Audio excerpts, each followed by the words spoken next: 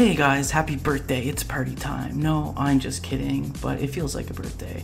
Today we're going to go over Streamlabs OBS. This is an easy setup guide. So unless you've been living under a rock, you've probably noticed Streamlabs released a version of OBS which integrates the entire Streamlabs functionality or suite into the OBS interface. So this makes it really easy for you to have one window that really does it all.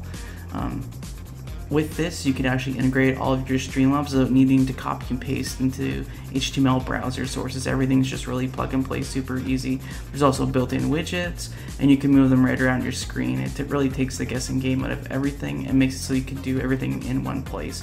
They've also added face masks and audio filters so you can spice up your stream and make it fun for your viewers. There's also optimized video encoders, which can reduce your CPU usage by as much as 20%. Or you can go on with the same video or CPU usage, but double the quality of your output. That works for PUBG, League of Legends, Dota 2, CSGO, Destiny, FORTNITE, and there's more to come.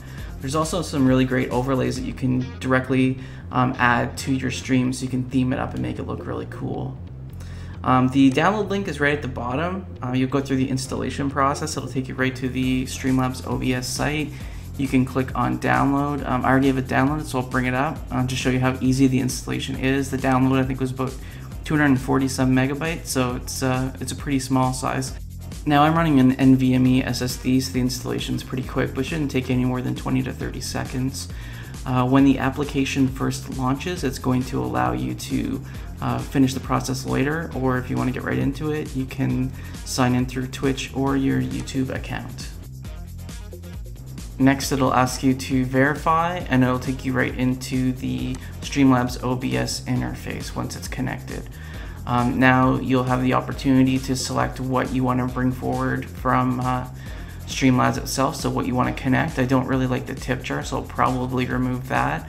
But looking around, you can see that everything that is in your Streamlabs account can directly be added right from the get-go.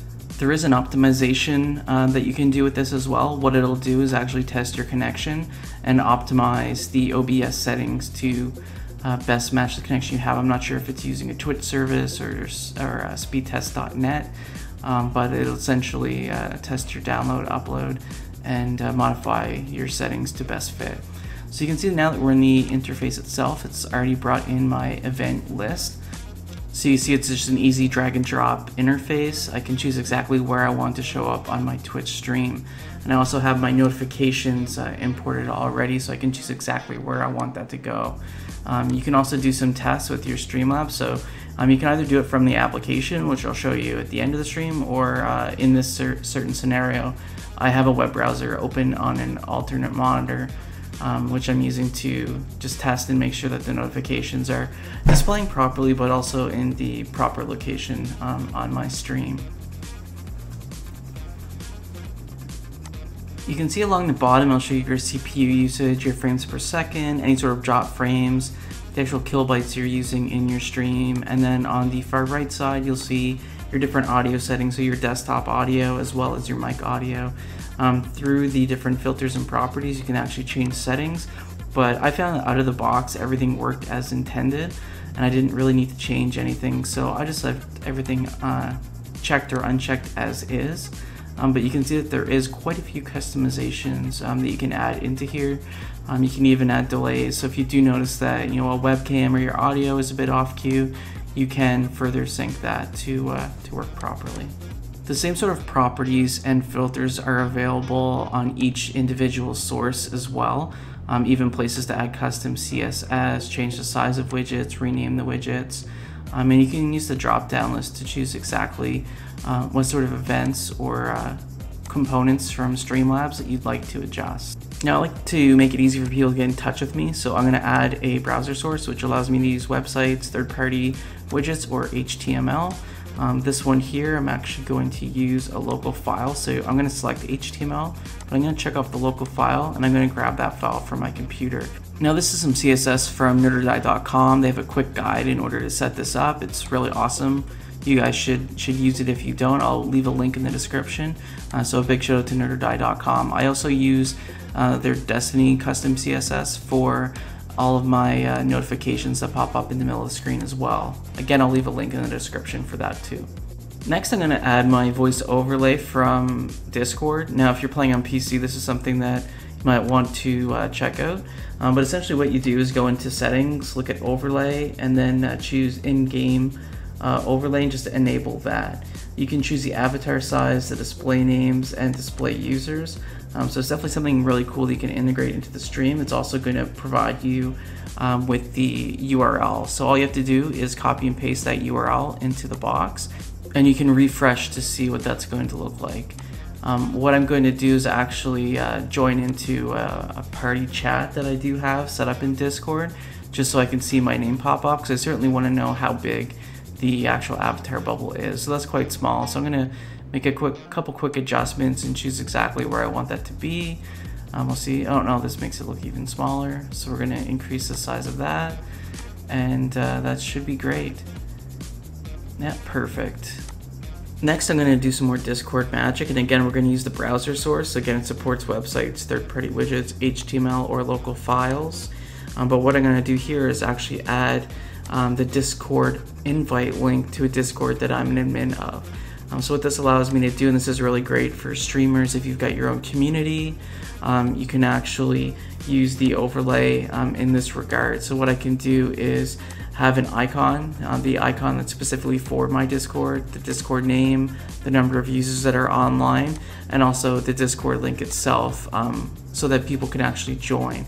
So that invite link is going to show right up on my stream. I'm going to have that up at all times. Just a really cool feature that you can add in and make sure that your Discord grows.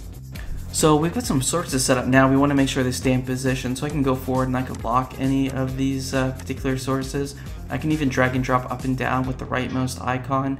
I can even make certain ones invisible if I'd like to by clicking the middle icon as well. So very easy again to manage and keep those sources intact. Next, I'm going to add my actual game capture. So the game capture feature you see here under the standard list doesn't really work with a lot of games, so you're going to want to use display capture and capture your specific display. If you're going to be streaming from Xbox or PlayStation or a Wii or a third-party device, you can use the video capture and you can stream from either an Elgato, AverMedia, Blackmagic. You can even select built-in webcams as well. So here I've actually added in my source. You can see I'm going to kind of drag it down, and you can see how the position on this list actually affects what's on top of each other. So it's almost like layers when you're using Photoshop or something of that nature. Next, we're going to want to add a webcam, so you can choose the video capture device, and that's going to allow us to use a built-in webcam and again the capture cards that I mentioned. So the Elgato, AverMedia, Blackmagic, or whatever capture card you're currently using. What I'll do is just quickly name this one webcam, and I'll select my device. Actually, it automatically selected it for me, which is kind of cool. So you can see the different settings that we have. I'm just leaving mine at the resolution that my camera will do. You can see I have a green screen set up. I actually have the Elgato green screen.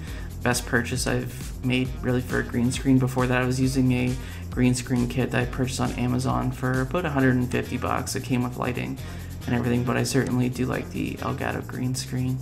You can see that you can access your camera functions, but what I want to do here is actually add some filters. So one thing I want to do is do some cropping. So I'm going to crop from the left, the right, the top, and the bottom to make sure that my webcam is only capturing the portions that I want it to. It also makes it a lot easier when we use the chroma key to remove the green to make sure that we're cutting off whatever colors we don't need.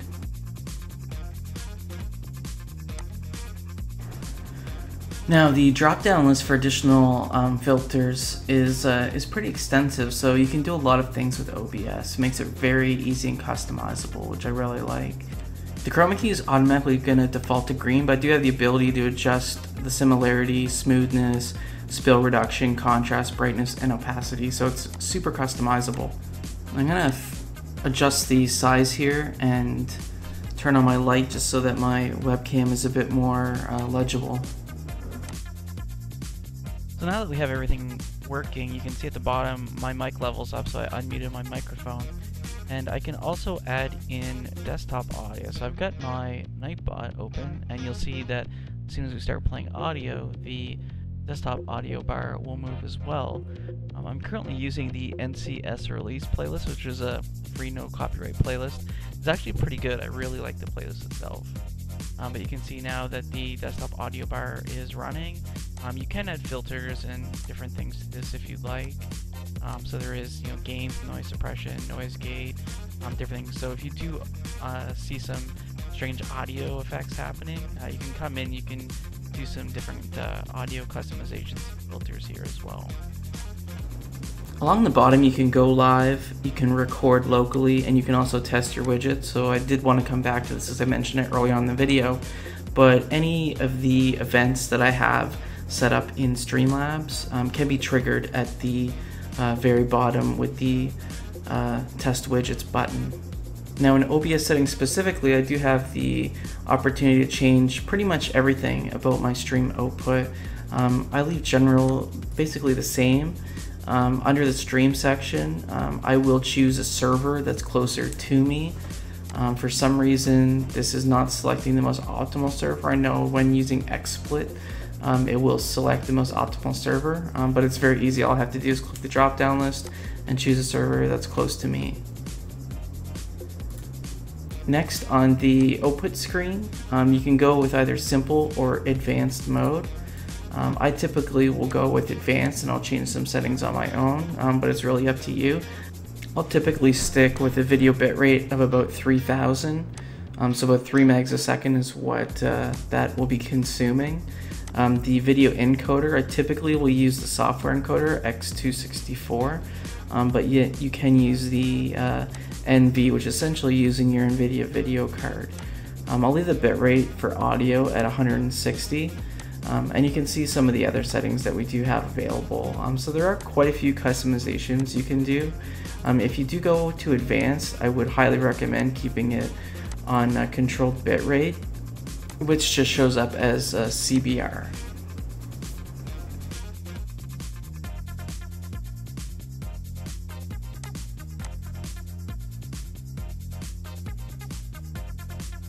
Next up are the global hotkeys, so it gives you the ability to bind keys to start and stop your stream. Any of the Streamlabs scene integrations that you've implemented can be shown or hidden. You can also change any of the audio source settings that you have. So essentially the sources that you've added in OBS will now populate in here, and you can control them with keyboard shortcuts. Now under advanced, I typically leave everything as it is. There's no reason to change anything here, but you can certainly change process priority or any sort of video settings if you're more advanced and you know what to do. Next is the overlays, where you can import custom overlays and export overlays as well that you've created. So you can add them right into your stream.